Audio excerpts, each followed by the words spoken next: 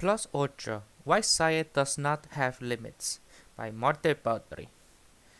Introduction. In Greek antiquity, the promontories flanking the Strait of Gibraltar were known as the Pillars of Hercules, erected by the enormous hero as part of his 10th labor. They marked the end of the known world. According to Renaissance tradition, the pillars bore the inscription of Nec plus ultra, no further beyond, serving as a warning to interpret sailors. No one could tell that if anything lay beyond. Francis Bacon used this allegory as the frontispiece to his ambiguous program for a new science, the Novo Organum, in 1620. It depicts a ship sailing through the mythical pillars, venturing into the unknown. Ever since Bacon campaigned for a new philosophy, scientific knowledge had increased at a breathtaking pace. In a matter of 4 centuries, we have unveiled the origins of our species and all other life on the planet, explained the nature of infectious diseases, landed on the moon, split the atom, and just recently detected gravitational waves. Not only has science accumulated ever more knowledge, but it has also drastically increased in scope, from other regions of the universe to the inner sanctum of the human mind. Many people don't welcome this meddlesome scientific curiosity. Whether you like it or not, science has reached pretty definitive answers on many questions of human interest, leaving traditional myths and doctrine in ruins. In the wake of this impressive body of knowledge and the unattainable technological fruit that it bears, an educated person living in the 21st century can no longer reject the authority of science altogether. But is the sky the limit? Many people maintain or hope that there must be some limitation to scientific investigation. Science is a powerful instrument, they admit, but it cannot answer every question. Surely there must be some mysteries that science will never unravel. Some domains where it cannot venture.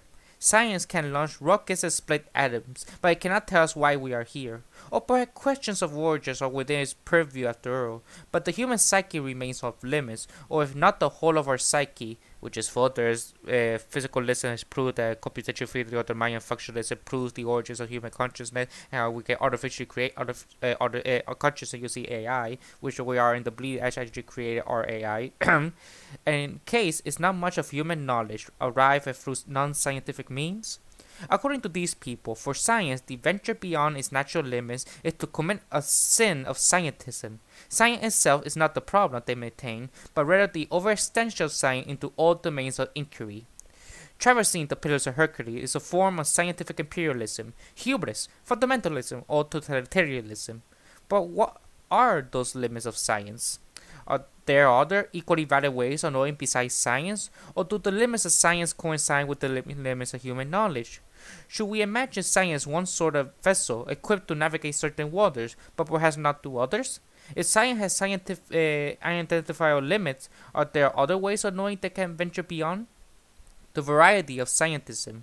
There is no consensus on the meaning of the term scientism. In this chapter, I will focus on its primary epistemological sense related to the limits of scientific knowledge, but there are a number of other usages. It may refer to an excessive deference to science, an unhealthy obsession with grand unified theories, or bad habits that denigrate disciplines other than the natural science. For example, see Piglisui. Other people use the term to criticize overblown confidence in the future progress of science. For example, the idea that science will soon make us all immortal. See, for example, Futurist Hubert de Grey.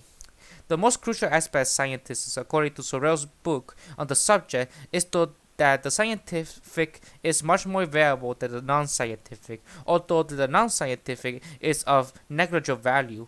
But I will not discuss these forms of overheated or misguided science enthusiasm. It's quite clear that even our best science remains fallible, and there are other valuable things in life besides science: art, literature, sex, entertainment, gardening, perhaps even sports. It should come as no surprise that the term scientism, in this epistemological sense, has many abusers. People all grips are quick to throw out scientism gambit, whether some scientific theory encroaches on their turf or fronts their particular worldview. Mediums and psyche use the word of inquisitive minds. Religious believers hurry around to protect sacred doctrine for the advances of science. Postmodern relativists press it into service to unmask the pretensions and imperious ambitions of science, bringing down to the level of other, equally valid ways of knowing. Even some philosophers and humanity scholars seem overly ancient that zealous scientists are bent on hostile takeover of their disciplines, and have tended to use the word scientism in defensive and purely justified fashion. fashion. In short, whatever value there is to the notion of scientism, the term's real meaning all too often boils down to science I don't like. For that reason, the very mention of the term in scientific circles often provoke eye rolls and growls of impatience. In an ironic twist, some supporters of science have started to embrace the term as a defiant norm that bloom, as a way of preventing their critics. And yet the question of scientism deserves an honest appraisal. We should not leave it to theologians and postmodernists to pontificate about the limits of science. Yes, the term has plenty of abusers, but any concept with a normative value carries a potential for abuse. Take pseudoscience, an inherently pejorative term that, to the best of my knowledge, has not yet been taken up as a badge of honor by anyone yet. In one of his intelligent design tracks, the Berkeley professor of law, Philip Johnson, point that Darwinism is a pseudoscience that will collapse once it becomes possible for critics to get a fair hearing. Does this hijack of the term pseudoscience mean that we should abandon the concept altogether? Of course not. In this chapter, I will retain the pejorative sense of scientism, as opposed to the positive sense as a badge of honor. By definition, then, scientism is that which pushes science beyond its epistemological limit. If there are no such limits, then there is no such thing as scientism. First, I will defend the naturalist, holistic conceptual web of human knowledge, and according to which science is interwoven with everyday knowledge, philosophy, and other academic disciplines, drawing inspiration from evolutionary epistemology. Argue that we don't identify if the border between folk knowledge and science is contingent in our cognitive makeup, and thus is largely an asset of a history of biology. From this holistic point of view, the notion of limits to science becomes difficult to defend. Still, I will try to find out if there are any clear breaks of our web of knowledge, which even an inveterate naturalist should be willing to accept. Working by elimination, I discuss two realms that are often regarded as necessary beyond the purview of science, the supernatural realm and the moral realm. In the case of the supernatural, I defend the inclusive nature of science that attacking the methodological structures imposed on science by those who want to conceal it with religion, in this case of morality. Finally, I will argue that science reached some sort of limit, but this, as we'll see, still provide no suitor to advocate of other ways of knowing. Everyday knowledge and the manifest image. Let's start with a completely unexpected source, who is not an enemy of science by any stretch. According to philosopher Hilary Pullman, it is almost important to acknowledge that there are other forms of knowledge besides science, a view of knowledge that acknowledges that the sphere of knowledge is wider than the sphere of science, seen to be a cultural necessity. If we arrive at the same and humane view of ourselves of science, but how are we to make sense of such limits? It all depends on our definition of science. It has a rather narrow definition that will be clearly turned out by other sources of knowledge besides science, but if we adopt a more inclusive definition of science, the question of limits of science will receive completely different answers as an entry to scientism. In the Dictionary of the History of Science puts it, the legitimate scope of science is of course an issue. One man's science is another man's scientism. For example, if we restrict the concept of science to natural science, excluding history and humanity, no sane person would dispute there are forms of knowledge besides science. If, however, we define science so broadly as to encompass any conceivable form of human knowledge, we will have to define any limit to science out of existence. We have to steer between Scylla and Charybdis on the path of civilization.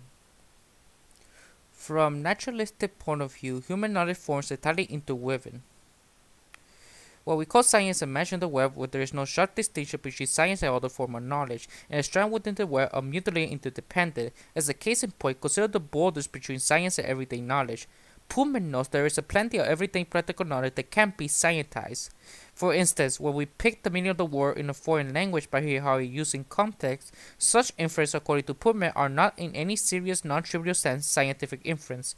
There is of course some value of Pullman's distinction. Some facts are plain for everyone to see and do not demand any special expertise or theoretical knowledge. Facts about tables, chairs, animals, plants, rivers, rocks. Others demand technical expertise that are more local and applied nature, plumbing, gardening, violin making. Still, others demand theoretical knowledge, but the kind that every normal human being is naturally endowed with: language skill, folk psychology, folk physics.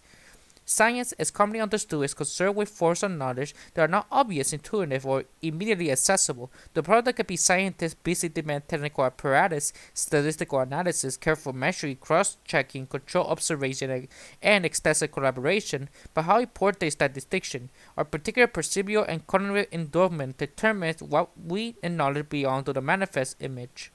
What is left to specialized scientific investigation or craftsmanship, for example, human needs science to detect UV light, but bees do not. If we could see Jupiter's moon with our naked eyes, we would not need a scientific genius like Galileo and some fancy equipment to discover them. We should not have called this knowledge scientific. If our eyes had built-in microscopes that allow us to see bacteria detect infection, we probably would not talking about the germ theory of disease. Bacteria would just be part of our manifest image, or familiar furniture of the world. If creatures from Proxima Centauri system were to visit our planet, much of human behavior might initially appear totally incomprehensible to them. Suppose they observe one human being punching another one in the face. After the mouth in the first hand had opened, his vocal cords started vibrating. For any human witness, it would be perfectly obvious that the second human being became angry after the first insulted his mother. For a Centaurian scientist, however not endowed with the intuitive understanding of the human emotion reported in our international psychology, such behavior might appear completely baffling. As Daniel Dennett had argued, real patterns of human behavior would not become visible to the Centaurians until they learn to treat humans as intentional systems with beliefs, desires, and emotion. Once they have adopted this intentional stance, the Centaurians might then proceed to conduct throughout scientific study of human facial expression and body language, a human emotion related to family, honor, game theories about emotional commitment, and psychology of differences and retaliation. Much of what human beings get for free in the form of full psychological knowledge will be state-of-the-art science for Centaurians, obtained by carefully observing regularities in human behavior, testing hypotheses about our disposition and reactions, and so on. Our idiot friends, in turn, might have innate cognitive and perceptual talents of their own, yielding knowledge that in human beings would require to use a cutting-edge science, but they could be directly absorb red shifts in the sun or pick up curvature in space-time, the way of our vestibular organs pick up in directions of gravity. Questions about the limits of science lose force here.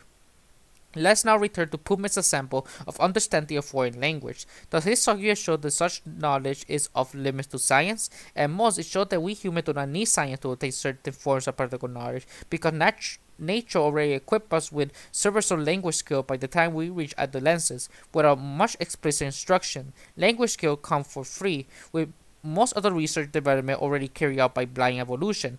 In most everything contexts, our language module perform merely well and allow us to figure out the meanings of foreign words, but that's not entailed that the study of foreign language of limit to science. Indeed, professional linguists that conduct scientific investigation into syntax, semantics, and pragmatics of different language. Psycholinguistics reconstruct the unconscious inference of heuristics to underlie our innate language skills, and evolutionary psychology try to figure out how these models have evolved and are developing implement. Though it is true that we normally don't use science to learn new language, we do use scientific methods to solve more daunting problems of translation, for instance, to decipher an ancient text in an unknown language. In short, what Pullman gestured are not epistemological limits of science, but the condition under which we need it. This, however, is contingent on both the cognitive makeup of our species and standard evidence and exploratory depth. We demand in any given situation, we don't need a scientist to tell me that I had some yogurt for breakfast today, but I do need a nutritionist to tell me its caloric value, or tell me what Belgians in general eat for breakfast. If I don't need a scientist to tell me if it's raining right now, though I do need a meteorologist to tell me if it's going to rain tomorrow. I don't need a scientist to predict what will happen if I saw someone's mother, but I do need a scientist to tell me if punching this person in the face really will help me to vent my anger. I won't, it will make me more aggressive. Non-scientist knowledge, by the way, can be described of predictive, specific, or more generally applied of theoretical. Just like scientific knowledge, my plumber may be quite a truth in investigating leakage, but we will not ordinarily call him scientist, nor will we call an expert of violin maker a scientist. From an epistemic point of view, however, there are plenty of commonalities between a biologist who's doing the lab and what plumber is doing that he is trying to locate a leak in my water supply. The plumber is making observations, testing out different hypotheses, using logical inference, and so on. The main difference is that he is working on a relatively mundane and isolated problem, my sink, which is both simple enough to so in his own with reasonable confidence, and parochial enough to concern no one but me and him. No need to attend a conference, submit articles to peer-reviewed journals about my kitchen. It will certainly be a peculiar useless language to call my humble plumber scientist, but then again, it would be strange to think that any point of epistemological interest hinge on withholding that status from him. Are Inuit hunters tracking narwhal scientists? Not really, but their sleuthing techniques are so impressive that real scientists have enlisted their help to study their elusive animals. As Thomas Huxley observed, every time a savage tracks his game, he employs a minuteness of observance and accuracy of inductive and deductive reasoning, which apply to other matters who assume reputation as a matter of science. And we see examples of the some people in South Africa who use Bayesianism and mathematical logic as a probability to use their hunting techniques to track animals using footprints, etc. Most strikingly different between hunter-gatherer scientists is technical apparatus. Systematic observation, peer review, statistical analysis are not some important from an epistemic point of view. In a similar fashion, what paleontologists are doing when they are finding out the cause of extinction of dinosaurs at the end of the Cretaceous bears a striking resemblance to what detectives is doing when looking for a smoking gun. The probable extinction of the animal is far too daunting for a single human research to crack, given our cognitive and perceptual talents, but does not make it of a different order altogether. It definitely does not show that tracking animals or solving murder mysteries is somehow beyond the limits of science. Quite apart from the continuity of science with everyday knowledge acquisition, it should be obvious that science will not even get off the ground without everyday knowledge. As Pullman writes, the very practice of science needs to presuppose some forms of non-scientific knowledge. As far as we can tell, all scientific work in the universe is performed by human beings, and are constrained by their cognitive and perceptual talents. Even the remote and most elusive objects of scientific investigation are accessible only through our innate perceptual affordance. Seeing specks under this microscope, reading off a tile, digging up shards or fossils, knowledge about those primary science data is not by itself scientific. Any fool can read a dial, peer through a telescope, or see a scrapped fossil. But again, if that constitutes a limit to science, our question about scientific living would become completely trivial. Science is not a divine gift descent upon us from the heavens. It was gradually built up of our ordinary human cognition, but we knew that all along. Plumbers, piano makers, and paleontologists all possess specialized factual knowledge, but the difference between their methods are not indicative of any epistemological limit to science. Science, in the narrow sense, is just a convenient word to single out a collective human endeavor for developing a more systematic understanding of reality, and for referring of those parts of the universe do not lend themselves to immediate observation of folk understanding. Lots of human knowledge falls outside of science in this sense, but not in the way they establish any epistemic limit to science. If there are any limits between science, craftsmanship, and everyday knowledge, there are pragmatic nature reflecting our cognitive makeup, our human interest, and our epistemic division of labor. Academic fences. In the border between science and everyday knowledge are purist and pragmatic. The same is true in the border between neighboring discipline and academia for photo treatment. A university campus map need not track any epistemic fault line. I have previously argued that we should distinguish between two demarcation problems in the philosophy of science: the normative demarcation between good science and pseudoscience, and the territorial demarcation between science and other academic endeavors, such as philosophy. But philosophy is just science with less data. History or mathematics. Normative demarcation is a pressing matter as much hinged on where a theory falls. Pseudoscience is harmful to society. A philosopher's science had better be able to separate from a real thing. Unlike a normative science, pseudoscience divides, however territorial demarcate lines carry little epistemic import. Regardless of whether you include history or philosophy within the domain of science or not, there are no dire consequences for these disciplines. One indication that territorial demarcation is largely a systematic issue is that corresponding word for science does not have the same scope in different languages. The German word Wissenschaft, for instance, is considerably broader than the English science, comprising humanity as well as the natural and social science.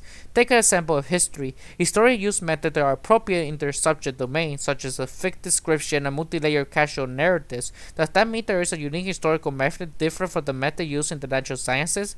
Perhaps, but not in the sense that any interest limits of science has thereby been demonstrated. Many people who think there is a sharp distinction between history and the natural science because historians tell stories and do not produce predictive knowledge often have a simplistic and outdated conception of the natural science in the first place. Moreover, history and the natural science are mutually dependent on each other, findings and methods. For instance, historians rely on the body of physical knowledge about radioactive decay raised to the historical documents and artifacts. In turn, historians can provide data to linguistics, cognitive sciences who study the evolution of human language. Or take my own discipline, philosophy. Some of my colleagues still regard philosophy as independent but conceptual prior to science. Philosophers supposedly have their own proprietary problems and methods. If they need to be bothered with scientific knowledge at all, it merely to critically question its assumptions and presuppositions. In the eyes of these philosophers, it is a serious category mistake to conflate a purely philosophical problem with a merely empirical one. These ideas, while still fashionable in some philosophical quarters, are on the way out. I may indulge in some wishful thinking here. Much of the philosophy is now tightly enshrined in the web of knowledge. Philosophy of mind sheds into coveted science, neurology, and linguistics. Epistemology is intertwined with the cognitive psychology and evolutionary biology. The special science often deal with conceptual issues that can be characterized broadly philosophical in nature, and to which philosophers have indeed made useful contributions. In biology, for instance, the study of systematic shades into philosophical debates about natural kinds, essentialism, and family resemblance. Philosophers of mind have made important contributions to the scientific study of the mind. For instance, Daniel Dennett, with his multi-track model of consciousness and his work on the intentional state mentioned above, or Fodor, with his seminal work on the mind's modularity. Contemporary psycholinguistics is embedded to philosophy of language, for instance, the analysis of speech acts and conversational implications. Human knowledge is a thick night web. There is no way to disentangle science, no matter how you construct it, from such neighboring disciplines as history, philosophy, or even metaphysics. It is not entangled in the web of knowledge, change or that is not knowledgeable at all. From this unabashedly naturalistic and holistic vantage point, if science has any limit deserving of the name, it must be with some knowing that is sufficiently discontinuous with science to make for a relatively crisp border. Scientists then would be an attempt to overstep that boundary to apply the meta society in domains where they have no authority. In the allowing sections, I consider true candidate domains that are often claimed to be inaccessible to science and that seem to make for a sharp boundary, the supernatural realm and the moral realm. And spoiler alert, the very concept of the supernatural, paranormal, immaterial, etc. has been debunked. Like everybody in consensus from mathematicians, scientists, philosophers with PhD at that. In fact, they have rejected the concept altogether. In regard to moral, there are entire scientific evidence of morality and the origins of ethics. So it's completely debunked. But for the sake of the argument, let's assume that somehow there is still a limit. The supernatural realm. Does the meta science permit us to obtain knowledge about supernatural paranormal entities? It would be easy to dismiss the question out of hand as a follow no supernatural realm exists, that which does not exist cannot possibly be off limit to science. As in the classical conundrum, is the present king of France bold? Even for staunch atheists, however, it might be interesting to refer on the question: if some god did exist, would she or he be on the radar of science? A number of philosophers, scientists, unbelievers, as well as believers that argue against this notion. Science admits they cannot deal with the supernatural claim as a matter of principle. This doctrine goes by the name of methodological naturalism. In the earlier publication, my co-authors and I criticized this methodological stricture, argued that science does have a barrier of supernatural claims.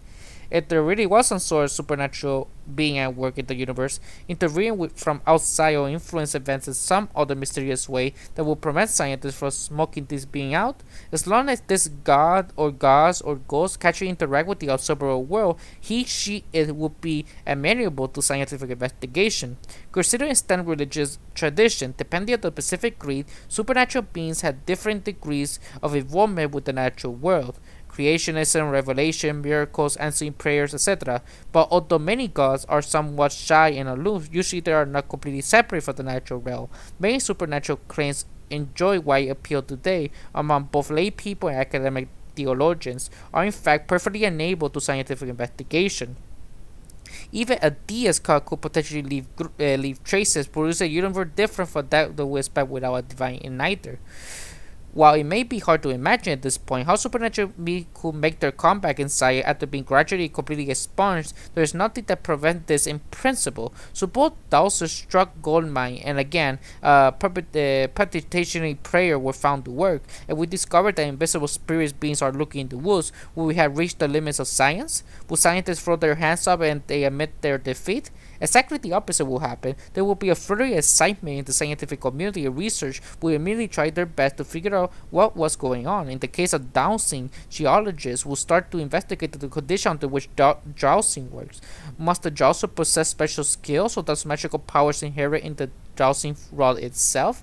What is the maximum radius of dowsing rods? If we cut the rod in two, do we now have the two functional dowsing rods? What kind of materials are the rods sensitive to? Does this mysterious dowsing skill fit within the fold of physicalism, or will it uproot some or of our deepest metaphysical assumptions about the world?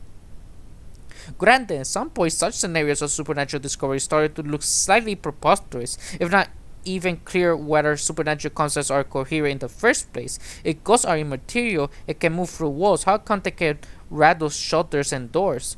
But if some supernatural views are too vague and incoherent to even empirically evaluate, that is not a limitation of science, but a failure of those who dabble in such views. In any case, if we see the fine strong evidence for the supernatural, scientists will have to abandon their provisional commitment to methodological naturalism. Those who see methodological naturalism as a science as a restriction limitation fail to appreciate its open-ended and inclusive character. In science, finding feedback into methods and nothing is carved in stone forever. For example, double-blind method in medical research became standardized because we discovered the unconscious influence of expectation and the power of placebo effect. If our psychological constitution were immune to such unconscious influence, our research method would follow suit.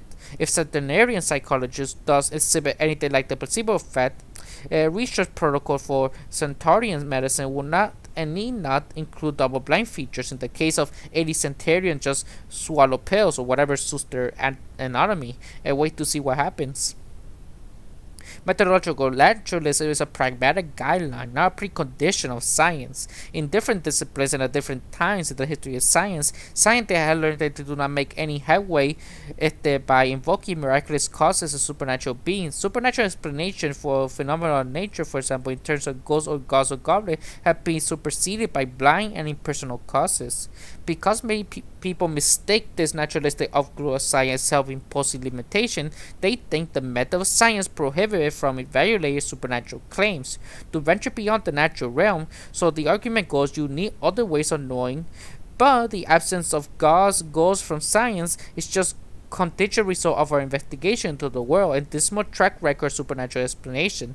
Similar point applied to other methodological principles of science. For instance, if you think that practice of science presupposes the lawful regularity of nature, or the comprehensibility of the world, or the usefulness of mathematics, you are getting things exactly backwards. Scientists have discovered regularities in the world, and we learned that mathematics, some if not all, flourish remarkably useful tools for understanding reality. But mathematics is not an indispensable tool of science.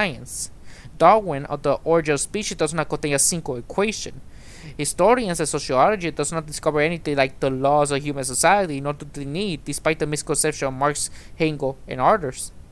The open-ended nature of science makes it hard to construct claims about its limits. There is no circumscribed set of scientific methods independent from contingent results of science and features of our cognitive makeup. New scientific findings can inspire new methods, and these are subsequently incorporated into the toolbox of science. It's a form of weak history to take for granted that the way science conducted now was somehow inevitable, or how science ought to be. Does this mean that science can venture anywhere? Not necessarily. For example, it may be argued that some conceivable supernatural beings would be beyond the limits of any science, human or otherwise. Suppose there is a God, but one who abides by strict non-interventionist policy, never offering itself up for observation, and being infinitely devious in covering up his track. In such a world, in these science would be important to find out anything by this God, but we should be perfectly happy to acknowledge that hermetically untestable claim, such as Bertrand Russell's notion that the world was created 5 minutes ago, which perfectly appears of old age. In some sense, beyond the limits of science to evaluate, which of course no reason at all to take them seriously. A partial analogy that can be found in the real world. Events that fall outside the past like cone, earthly observers are inaccessible to science because any information coming those points in space-time will have to travel faster than light to reach us, which is prohibited by the theory of special relativity. But there is no reason for the faithful to rejoice. If science cannot catch a glimpse of these occluded parts of reality, then neither can any other way of knowing. No revelation, sensitive innatness, personal intuition, or inner self-certainty will succeed where science has failed. Squaring the circle is not a limit to geometry. It is there where some other magical way to use a compass and rule to pull off a trick. This, however, is exactly what is proclaimed by many defenders of methodological naturalism as the limits of science. Many theologians will gravely pronounce that the supernatural realm is beyond the limits of science. They jump quickly to the conclusion that their favorite way of knowing can lift the veil of mystery. As theologian Paul de Vries, possibly the originator of the principle of methodological naturalism, put it, if we are free to let natural science be limited to their perspective under the guidance of methodological naturalism, then other sources of truth will become more defensible. However, to insist that God thought be included in natural science is to submit unwisely to the modern myth of scientism, the myth that all truth is scientific. The theological agenda behind methodological naturalism and invocation scientism is clear. Science must be curtailed and reined in so that somehow by default room for other ways of knowing will become vacant. The room can then be swiftly occupied by religious revelation, spiritual experience, or the deliverance of our sensitive innatness, other ways are much more profound than the vocal methods of empirical inquiry. Under such a ration, concludes the theologian John Hawkes, theology is free from moonlighting in the exploratory domain that science now occupies, so it may now aggravate towards more neutral setting, as level at depth in which science cannot reach. This use of scientific gambits as an immunizing strategy for preventing supernatural realm from scientific incursion often occurs in apologist literature. In recent concerted attack of scientists published by Bloomsbury, the editors write that most worrying aspects of scientism is its insistence of naturalist, materialist, and metaphysical orthodoxy. Within the worldview of scientists, they lament there is no longer room for any sort of transcendence. The answers are human relatednesses and transsituational values and moral generality. In the closely lies of this sermon against the evils of scientism, the reader is enjoined to go forth and bear witness to transcendence, so those lost souls still under scientism's spell may begin to hear a still voice that whispers beyond the molecules, inviting us to do much more. Can the term scientist still be redeemed after such ramblings? The moral realm. Is there any instant then that science generally overreaching pretending to offer a form of knowledge that is principle inaccessible, no matter how broadly you construct science? If any candidate fits the job description of the concept of scientism, I think it's the notion proposed by authors such as Sam Harris and Richard Carrier, that science can provide an objective basis of morality. More value these authors' claims are objects of scientific investigations just like electrons, DNA, and inflation. However, I think this issue was settled almost 3 centuries ago by David Hume in 1739, where he noted that it is logically impossible to write out from is. Many had tried to cross this it-out gap, but to no avail. More realism is as baseless as it was in Hume's day, and scientific advances since Hume's day will offer a little help for recent critical assessments. We are invariably happy in argument for more realism that some out-premise is superficially smuggled in among the is premise. Harris, for instance, already assumed the value of the well-being of conscious creature from the start, only to then see it confirmed in scientific research. But that's like finding the Easter egg that you just hid away yourself. Well, I, too, along with Harris, will vote for criteria like the well-being of conscious creatures as a starting point for ethical reasoning. It makes no sense to argue that this value itself a finding to science. Science is invaluable in reasoning moral disputes, but only after some moral value have been plugged in.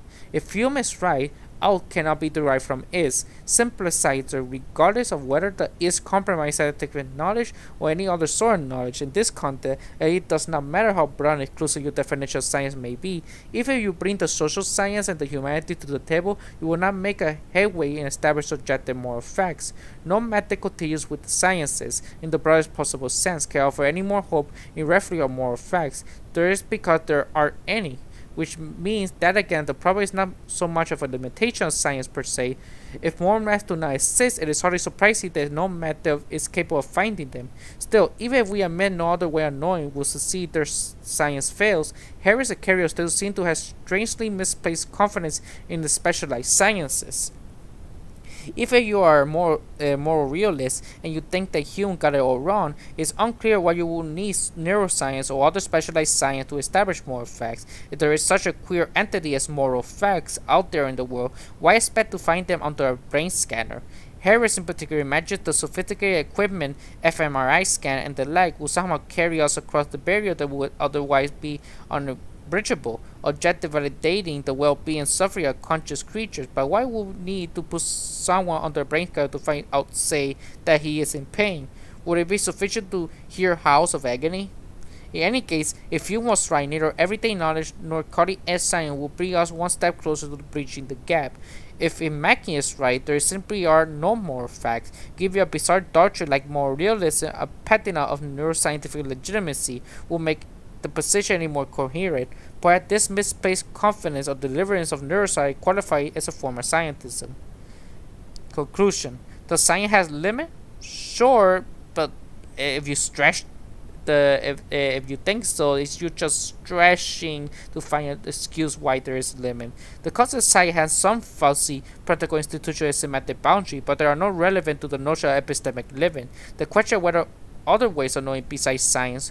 For a naturalist, science is continuous with everyday knowledge and a match with other academic endeavors. Science we know is reserved for the interplay between our cognitive make of the world. Our minds and our world there is like two blades of the pair of scissors. To use Herbert Simmons' 1955 memorial metaphor, the alignment of two blades is what makes science work, but in different worlds, or with different brains, science will look like different indeed. Does this unified web of knowledge break down somewhere? I had tried to find a domain of reality that would call for a generally different way of knowing, sufficient discontinue with the science to serve a name of its own. The supernatural realm won't do. As long as supernatural entity makes some contact with the natural world, the living some trace, science has a foothold to investigate them. The idea that science, by its very nature restriction to natural causes explanation, does not hold up to scrutiny. Science was work in the past. The conspicuous absence of deities from science is the continued outcome, not a prior limitation of its method. Doctrine of methodological naturalism and stringent limitation of science is a immunizing strategy devised by theologians and appended by belief in belief to protect supernatural doctrine from scientific scrutiny. Science will smoke out ghosts and gods if they exist, but it can garner no factual knowledge about moral realm for the simple reason that the notion of moral fact is incoherent. No intervention faculty or relevance or mystical procedure will bridge the is-out gap. Here perhaps with suitable reference to the term scientism, by claiming that neuroscience can bridge the is-out gap and the objectively ground morality.